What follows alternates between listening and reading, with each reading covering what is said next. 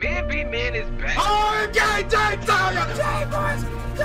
oh my gosh, the way got messed up. This is a 5 out of freaking 5. It is beat making time. Next week is E3 week. My album comes out next week. I have delivered. You know what I'm saying? That's true. You know what I'm saying? But oh, look at that! Oh my God! This is your boy. Alright, ladies and gentlemen of the YouTube citizens, y'all know who this is. This is your boy Dash the True Inferno. Back at it with another Pokemon Unite commentary gameplay video for you guys. And let me give you guys 2 disclaimers before we jump into the mix of this video. So if you're wondering what that noise is in the background, that's actually my auto ice maker. It runs automatically. And right when I start recording, it decided to run, and I do not want to cut it off because I do need ice for my water. Because I do live stream on Twitch, you know what that is, TWITCH. I call it Twitch because you know how YouTube is, they petty. But yeah, I live stream on twitch.com/true_inferno, and I need an ice maker so I can, you know, stay hydrated because I've been losing my voice as of late. So, you know, I got the auto ice maker instead of me going all the way upstairs to the kitchen to get ice and all that stuff. It's literally right behind me. So there's that. That's the first thing. The second thing is, you're probably wondering why this video is so late. Well, there's 2 reasons. One, I wanted to get the facts straight before I do this video because this is a big deal right here. And 2, there's other stuff that's just been coming up with my other channel with news and stuff like that. I'm referring to True Inferno's Pokemon Go Adventures here on YouTube. They announced Go Fest this Wednesday. Well, we were allowed to announce Go Fest this Wednesday, so I've been new about it. So I dropped that news on Wednesday, and then more news came out about other stuff. So yeah, I've been kind of busy and kind of put this in the back burner in combination with the fact that I wanted to do more research on this story that I learned about on Wednesday. And I feel confident enough to break it to you guys. So for those of you who don't know, the deal involving Activision, Blizzard, and Microsoft, which is worth $68.7 billion, has been blocked by the UK's, the United Kingdom's CMA. And you're wondering what that is?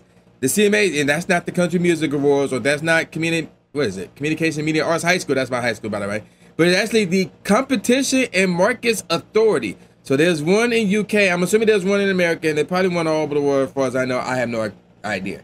And then this is from TheVerge.com, by the way. So check this out.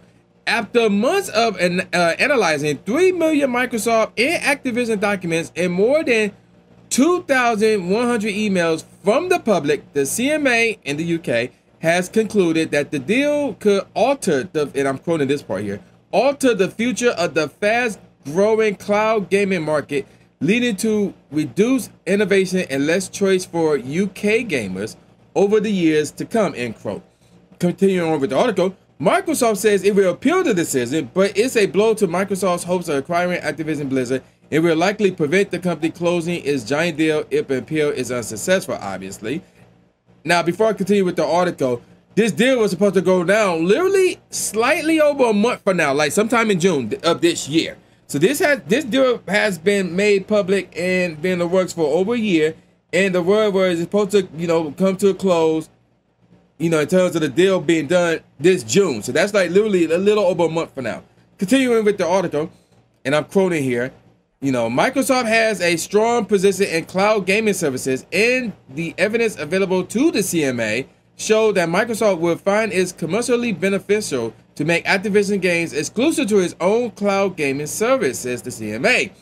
The CMA estimates that Microsoft controls around 60 to 70% of, in end quote, by the way, 60 to 70% of global cloud gaming services, and that adding control over Call of Duty, Overwatch, and World of Warcraft would give Microsoft a significant advantage in the cloud gaming market. Microsoft had attempted to address concerns around cloud gaming in the lead up to this decision. The software giant signed cloud gaming deals with Boosteroids, Ubitus, and NVIDIA to allow Xbox PC games to run on these rival cloud gaming services. See, look, already my voice is already messing up. After striking a similar deal with Nintendo in December this past year, I'm assuming. These 10-year deals also include access to Call of Duty and other Activision Blizzard games if the deal is approved by regulators. The CMA says it has examined the deals, but that they contain, and I'm quoting here, a number of significant shortcomings, end quote, in cloud gaming services. The CMA says the deal are too limited in scope, that part of quote as well, with models that meant gamers had to acquire the rights to play games, quoting here, by purchasing them on certain stores or subscribing to certain services, end quote.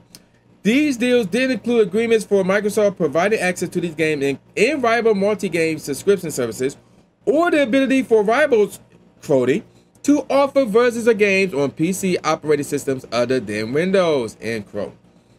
The CMA also noted that the deal would, that's a lot of quoting here, here's one right here, standardize the terms and conditions on which games are available, end quote, instead of open competition in the cloud gaming market. And here we go again with the quoting. We concluded that without the merger, Activision games would become available on cloud gaming services in the UK in the near future, end quote.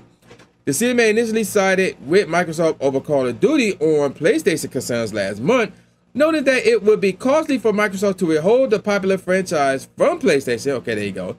That left some cloud gaming concerns on the table, but the regulator says it considered whether the benefits of having Activision's content on Game Pass outweighed the concerns around cloud gaming in the UK. And here we go with another quote here. Microsoft engaged constructively with us to try and address these issues, and we are grateful for that, but their proposal were not effective to remedy our concerns and would have replaced competition with ineffective regulation in a new and dynamic market, end quote, says Martin Coleman, who is the chair of the independent panel of experts conducting the investigation. Now, I'm not going to read, what he said, all that stuff. I'm not going to say what CEO, Activision Bliss CEO Bobby Kotick, we don't stand him here. So, yeah, there you go with that.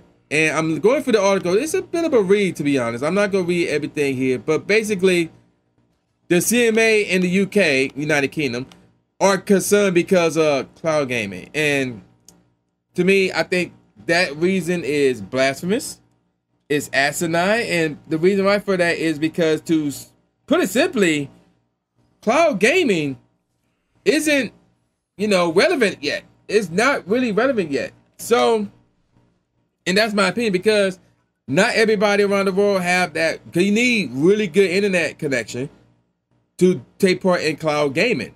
And the main issue with cloud gaming is the companies that are running these services via cloud gaming. What happens if they go down? All that money that the customer put into that company would go to race. So it's like there's a lot of questions regarding cloud gaming, and it's at a point where people groan when you see a game coming out, but it says, oh, it's only available via cloud gaming. For example, Kingdom Hearts on the Switch.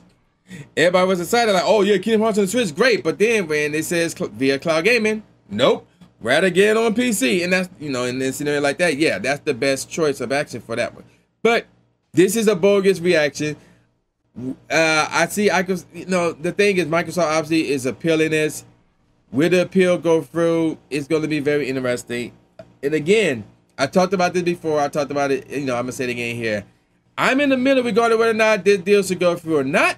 Because again, if this deal go through, that pretty much, is a sign that everything is going to be available on one platform.